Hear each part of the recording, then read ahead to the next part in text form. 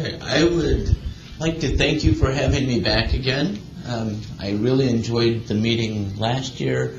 Actually, I think it's important for people who, like me, spend their life in a clinic to see kids in other settings so that we don't think everything is the way it looks in our clinic. A lot of times it's a lot more fun outside. So anyway, the topic that I'm going to talk about today is going to require some participation from you guys. What I did is kind of go with the idea that the questions that I get asked by email, by phone, and by people in my clinic might be worth discussing here. So I made a list of them, but I don't know the answers to all of the questions. And so as we go through, if you have thoughts that you think might be helpful, I want you to raise your hand so that we can share this information and hopefully get ideas pooled. And with that, I'll see if I can figure out how to use this. Okay, so the topics that we're going to go through initially are receiving a diagnosis and what that experience is like, preliminary information and getting plugged in. Where do you find out even what questions you should be asking, and getting your initial information. And then when you find out how much there is that can be done and that is recommended, how much of that do you really need, and how do you decide which things to do, because there's a lot of recommendations and a lot of things that you can end up sort of ruminating on constantly. How do the needs change with time? And then some discussion of things that aren't medical that you might still need to think about. So, receiving a diagnosis. So when you get news, like a new diagnosis of a serious medical condition, like 1p36 deletion, on the right-hand side, you have the 5 stages of grief. That is part of it. But my experience is that the feelings that people go through are not in steps, and they aren't just limited to those 5 things. So I made a list of some other things on the other side, but it's kind of shocking, and at the same time you're trying to have a sense of hope for the future. You're also sort of dealing with the loss of what you had anticipated and hoped for, and depending on the age of the child and or the person that you're dealing with, there can be a lot of other things going on. So it's kind of a confusing time.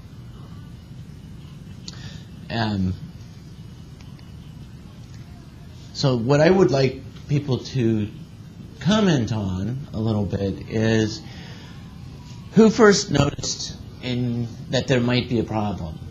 Was it you? Was it somebody else? And then who ordered testing? How did you confirm a diagnosis of 1p36 deletion? Who told you about the diagnosis, and what did they say? I don't know if you can read the thing on the bottom. It says, "See, Bernard, Julia's approach was just a tad more sensitive." Okay, so who wants another try at giving bad news? Which I know that as a physician, I kind of feel like that sometimes. Okay, anybody want to volunteer how they were told? Yes. So, brief summary, so this gets on the video. Baby was premature by a couple of months, and then just kind of not doing as well as the neonatology team had hoped, and they kept commenting on that, but just putting it off to the prematurity, and that sort of mode continued until about a year when they started to recognize that maybe there was more going on, and then a number of evaluations, and finally a diagnosis that was given to you by a phone call, and hey, we found something, which sounds like somebody was excited, and it was important news, but not necessarily good news. Okay. Back in the back corner. So this time,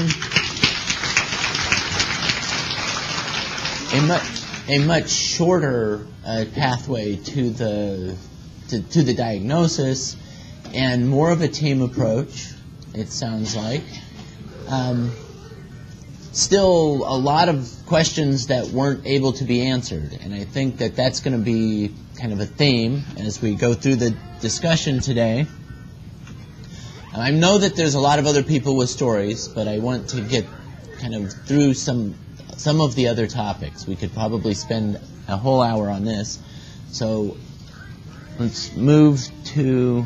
Okay, so now the next question is, how do you think this kind of information should be brought up? Now, the second person who spoke here was pretty easy. The child had seizures. There was something going on. Emily and the medical team probably came to the conclusion of the first story. Clearly, things weren't recognized immediately. How should the idea that maybe we should look into this a little bit more be raised, and what should people say when they're sort of first talking to you about a potentially significant problem? Yes. It would really be nice if your healthcare team had a way to facilitate good continuity of care. So if there were actually a way that you would work directly with your healthcare providers and people in your community that may understand a little bit more about specific, with our daughter, we didn't know what was happening, what was going on, of course, but had there been a way that we sat down together, which eventually did happen, where we sat down together as a family unit alongside healthcare providers after second opinions, and then talked about the testing process and everything that was going to take place, so that we had a better level of understanding and expectation so that we could come together. That's my opinion. Yeah, so that's actually this formal opinion that's published. If you look this stuff up, how to give bad news is, warn people that you have something important that you want to bring up, and then invite the family, try to make sure that both parents are there and that they're hearing the same news at the same time. Now, that's not always possible, but I was hoping that that's what people would say, because your opinion as the people receiving the information is different than what's published. That's a lot bigger challenge for us. Any other thoughts on that? Yes. So one of the things is you recognize very early on, but knowing what the testing was being done, and then when you got the diagnosis, one of the key points is you can look up things, and that information is helpful about what to expect. It helps to know what you should be prepared for, but saying a child will not be able to do is just asking to look bad. So people like me should not do that. And when you hear that, which you will, unfortunately, or when you read things that put limits on the kids, these are generalizations. They're not individual. Each child is an individual, and I have found if I ever say that somebody won't do something, that they'll show me wrong, or they'll do something about that.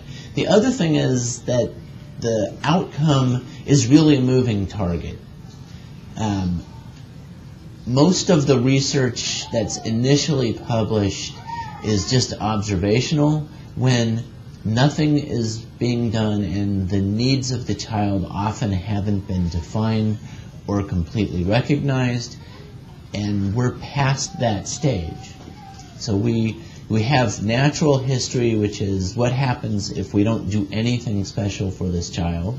We don't try to provide any interventions.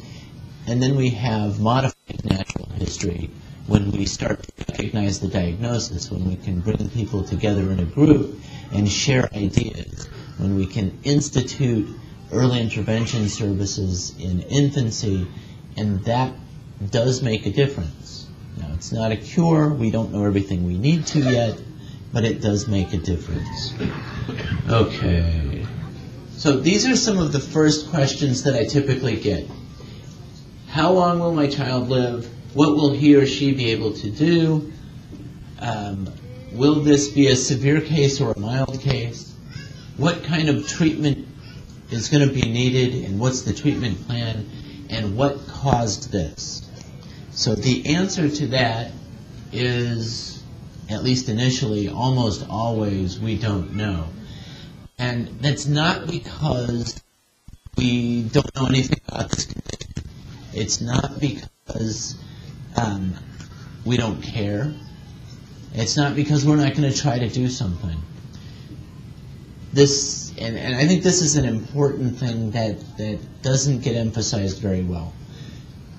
The answer to most of those questions is a moving target. So, how long is my child going to live depends on what birth defects are in place, and on how responsive things like seizures are to medications, and on how much access you have to medical care, and to some extent just on luck, what happens. The tools for determining how severe something is are very limited, especially in babies, but they're even limited later on. And then, how do you define severity? So we had an experience a few years ago where there were 3 families in our clinic, and they were sitting around, waiting to come in, and then we would go and get a family and bring them back and evaluate the child, and in the meantime, the other 2 families would be out in the waiting room, and they would be talking about the whole situation. It was very funny because each of the families commented on how they felt about the other families. They're like, oh, I just admire them so much. I don't know how they can deal with this. That is such a difficult thing, and we are so fortunate with what we have. But they each said it about all of the other families. So every family had the worst in the eyes of the people looking at them, and each of the families felt like they were fortunate because they had some idea of what they were dealing with and thought it would be overwhelming to be dealing with the problems that the other families had. And we see a lot of that. Now, you will pick up on negative vibes from healthcare workers because they're looking at it and they can't imagine what it's like to be in your shoes. And that's overwhelming.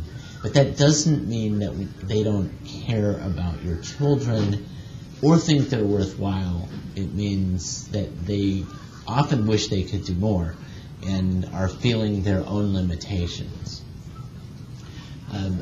So for right now, severity depends on manifestations. Plan also depends on the specific needs of the child, and those are not static either. So again, there's a lot we don't know. This is good news in a lot of ways, because if this were fixed at birth, then support would be important for a meeting like this, but our ability to improve the outcomes for these children would be very limited, and I don't think it is. I think that there's a lot that can be done, but we have to learn more to be able to do it. In the meantime, we need to take advantage of the things that we do have that are available. Okay, now we're getting to your comment. So, what do I really need? This is a list that I came up with in about a 20-minute search on 1p36 of the things that are recommended that you will probably need. So, primary care physician, that one's pretty easy, but who has time to go to that many specialists on a regular basis? And, how many, if you see each one of those people once a month, then what else do you have time for? So let's go through. Now, we're going to spend some time on this slide. First, let's talk about what does the geneticist do? Now, I have my ideas what a geneticist should do, but I want you guys to tell me, what did genetics do in your child's case? Just a couple of people, quick answers. Yes. So just gave the name of the condition. Any counseling with that? No. Okay. Ours gave the diagnosis, did genetic testing on me and my husband both. We see him every 4 to 6 months. And you've said a lot of good things. Who is this person? Dr. Hopkin from U.S. Shands in Florida, Okay. area. A lot of Remember that name. That's a good people geneticist. here have actually met him. He came to the first 3 conferences with us too. But, Okay. and then he did genetic counseling for us. He eventually may do some testing on a few of my other kids. He's got testing on my 2-year-old because she's small. And he is more like a primary doctor. So he's doing a lot of management kinds of things. Okay. Yes. Okay, so that's the opposite end of the spectrum. Won't talk too much about that. So my view on what a geneticist's role is, one is definitely being involved in diagnosis. The second thing is somebody needs to know about the rare diseases, and 1p36 is one of those. It's clearly caused by genes, and I have been pushing my colleagues to role in sort of sitting down at the table when plans are being made, helping to implement, and making sure that right prioritization is on other roles. Now, to do that, I have to know what the natural history is and be willing to sit down and do that. Some genetics clinics honestly are understaffed and not going to be able to do that. But ideally, that's what I think the genetics should do, is kind of the description that was given in the first case. Yes? So a shared decision-making model, and that I agree that is kind of the ideal. Some physicians will want to tell you what to do, other physicians will want you to tell them what to do, but neither of those is very efficient. It should be an open discussion. You guys are going to recognize things that we don't, and we're going to have access to some things that you don't, and so we need to work together. Okay, neurology. We're going to have to move on. Okay, neurology. How many of the children with 1p36 deletion have a neurologic problem? Pretty much all of them. Okay.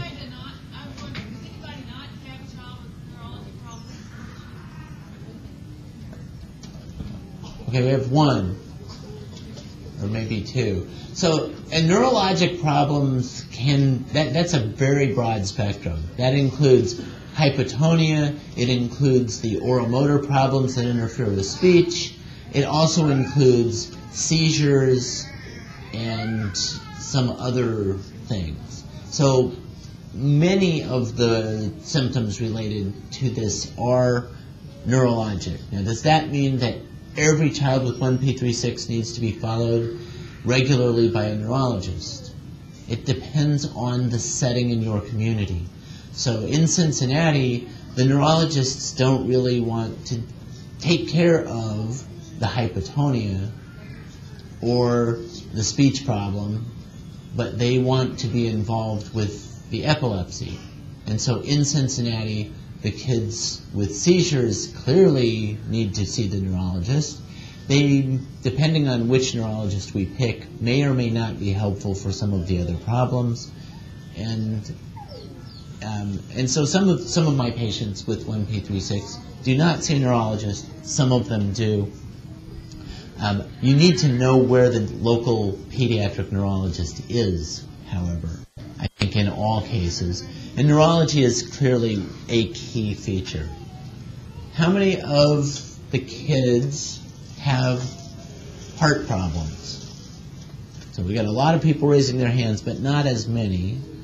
The published statistics, it looks like about half of the kids have a heart problem. However, most of, at least in the published data, most of the kids have not required interventions for their heart problems. We do have some who have very serious heart problems, even life-threatening. So an initial evaluation by a cardiologist, ongoing management depends on the nature of findings. If there is an cardiomyopathy that's interfering with heart function, or a heart malformation that requires either medicines or surgery, you need your cardiologist. If the heart is structurally normal, you don't need your cardiologist on a long-term basis. So there's not, as far as we know, it's unlikely that a child who initially has a healthy heart will develop a new problem that hasn't been recognized. Endocrinology. What do the endocrinologists do? What's their role in 1p36?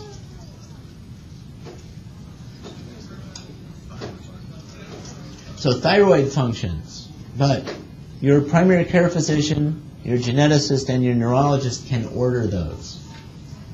So when you need the endocrinologist is if you have an abnormal thyroid study, or if you have another hormonal problem, if you're considering growth hormone therapy for a child whose growth is very impaired, then you need the endocrinologist.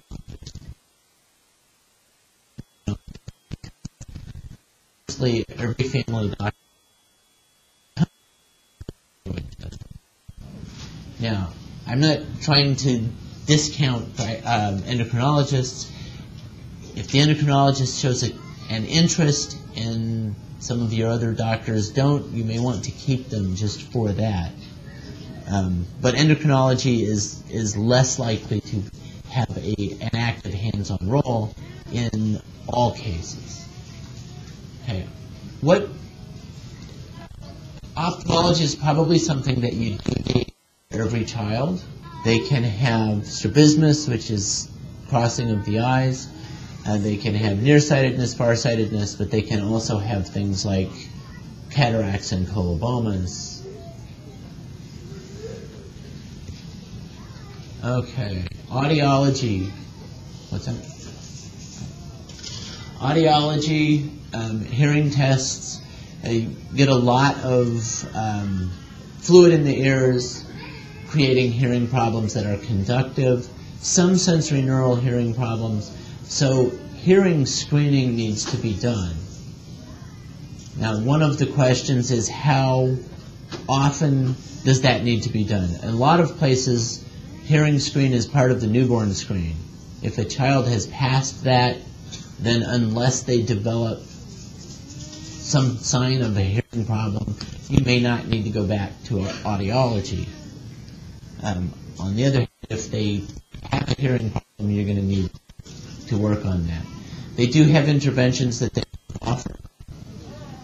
Physical therapy for muscle tone, occupational therapy for fine motor skills, and for suggestions for devices that can be helpful. Speech therapy, probably a key feature for this. Communication is one of the major difficulties that we find with 1p36. What about physical medicine? Who works with a physical medicine doctor? What do they do? Yeah, so scripts for things like wheelchairs, walkers, bracing. So physical medicine is rehabilitation doctors. And one of the things that pediatric rehab does is things like cerebral palsy, so they have a lot of knowledge on mobility, and their role is to find ways of augmenting function. Now, physical medicine doctors who know pediatrics are not a dime a dozen. They're not on every street corner. So, but if you're dealing with those issues, they are people worth at least knowing about. Now, in some places, other doctors will take on those roles just because there's not a lot of physical medicine doctors around. Orthopedics, most kids may not need that. If they develop scoliosis, you'll need that. If you have club foot or other bony abnormalities, you'll need an orthopedics doctor, but you don't automatically need to default to that. Same things for surgery. Now, developmental pediatrics, the role for them is highly variable. The first developmental pediatrician I met saw people one time, wrote a list of recommendations, and discharged them from follow-up. And I thought, why would anybody even do that? But I also thought that about genetics when I first found out that that's what a lot of people did. On the other hand, other developmental pediatricians give medicines for behavioral management, will go to the schools and meet with the school and help write the IEP, and that is a service worth looking for. So you want to know who takes those roles in your community. Gastroenterology will be important only if you're dealing with severe reflux or severe constipation. On sort of the normal level of those things, your pediatrician can usually deal with. And we'll kind of move on to the next. Okay. Can you move the slide forward?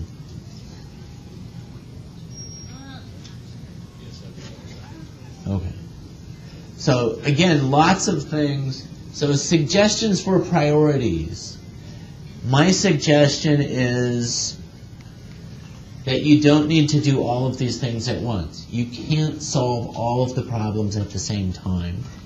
So choose the important thing. What is the thing that is most immediately important, and get a handle on that. And when you feel comfortable with that, then pick up a next problem or the next specialist.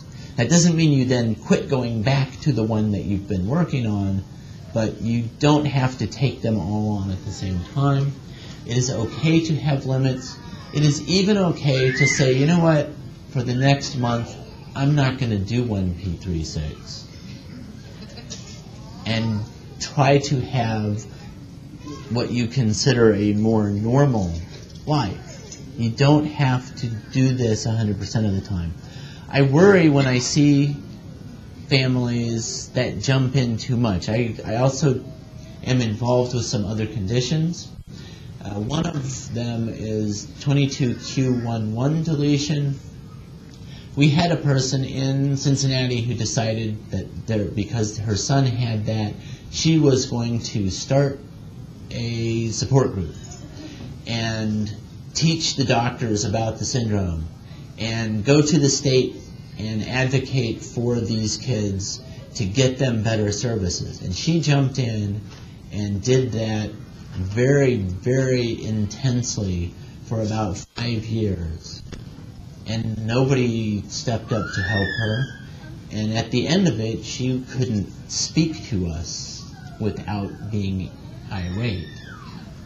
And what she had built completely fell apart because she had put too much in and there wasn't enough left to finish the race. And we do not want that to happen. That's not good for you. It's not good for your child. So this is a marathon.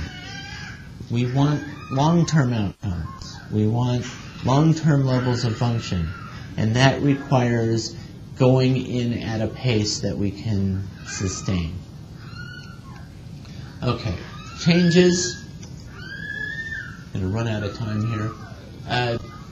changes over time. So one of the reasons that follow-up is important and that I think I need to see people back is because the needs of a newborn are different than the needs of a child that's getting ready to go into preschool. And that is different than the needs of the child who's in middle school. And these plans have to be updated.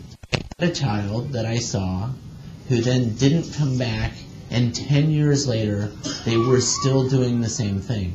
They still got the monthly delivery of the same supplies that the child needed as a newborn, and nobody had changed the plan. We don't want that to happen. We need to think about what is the appropriate use now and update that. And the questions that I ask and the questions that your doctors are asking, in an infancy, we're going to be focusing a lot on feeding, on growth, on social connectedness, smiling, cooing, things like that. Those aren't the questions that I'm going to ask in middle school. We're going to be talking mobility. We're going to be looking still at growth. And how much detail you give to somebody really depends on how involved they are with you and with your child. You don't need to say the same thing to everyone. Most people are pretty comfortable talking to family. We do meet some people. I've had some families where they did not want Grandma and Grandpa to know. And sometimes that's because of the attitudes that have previously been expressed by the grandparents. Sometimes it's other reasons, but finding ways of having open communication. How many of you need support? Yeah. Everybody needs support. Being able to talk and being, at least to some extent, open with family is important. Does 1p36 have an impact on your social life? And how do you deal with that? How do you find a way of having social interaction? It's funny because our friends have very rapidly shaken out into those that get it and those that don't. They're the people that want to go to lunch with us, and we're always like, no, we can't do it. Or we'll say, well, we can do it, but we're going to just know that one of us is going to be chasing a child the entire time. And some of our friends are good with that, and some of them are kind of looking like, why is she over there? Well, this is my life. This is on the rare occasion I get to go do something. We're never actually dining together or together. One of us is always off We have a neighbor that has a child with special needs. It's not 1p36, but it's with similar kinds of needs. We need to get together with them before that child was born and was diagnosed. And then for a couple of years it was very hard. But they are a very social family. I'm kind of a quiet stay-at-home guy myself. But this family was very social, and it was really hard on the parents. And then we sort of said, well, you don't feel comfortable going out. So a bunch of us that were their friends said, well, why don't we just go in? And so we all made foods and things that would be appropriate for us. And then showed up on their doorstep and said, hey, we want to have a party at your house. It worked out. And since then, we have at least one event a year at their house because they can't both go out at the same time. He requires full-time care and does not deal with going out into a restaurant or something. And that can be recognized. So there are ways to work around that. On the other hand, there are certainly a lot of kids who can go out, and looking at seeing what the possibilities are is important. Work. Does 1p36 interfere or complicate your work life? Yeah. It's a big issue, and that's a normal thing. But how do you deal with that?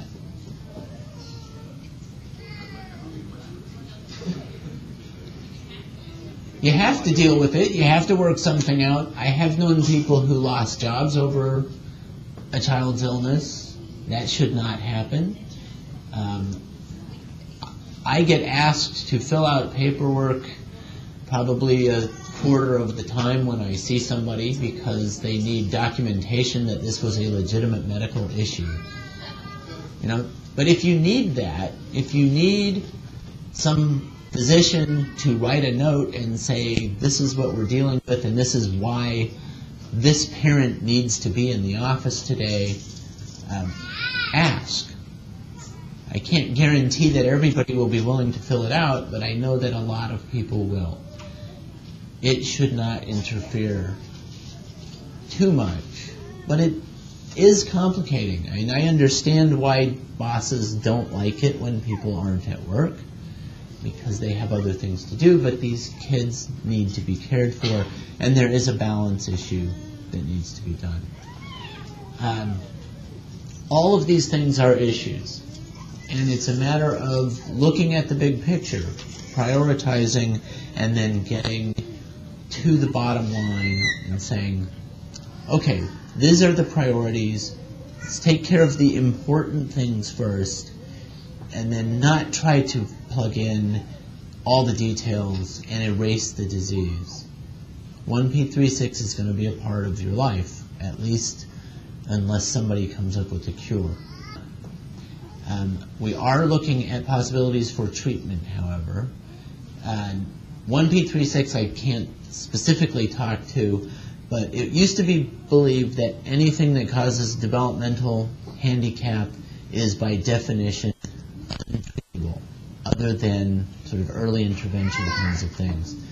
There are now clinical trials being done for Fragile X syndrome and for Down syndrome that have the same kinds of developmental disabilities that 1p36 does, because they've developed some understanding of the neural pathways involved.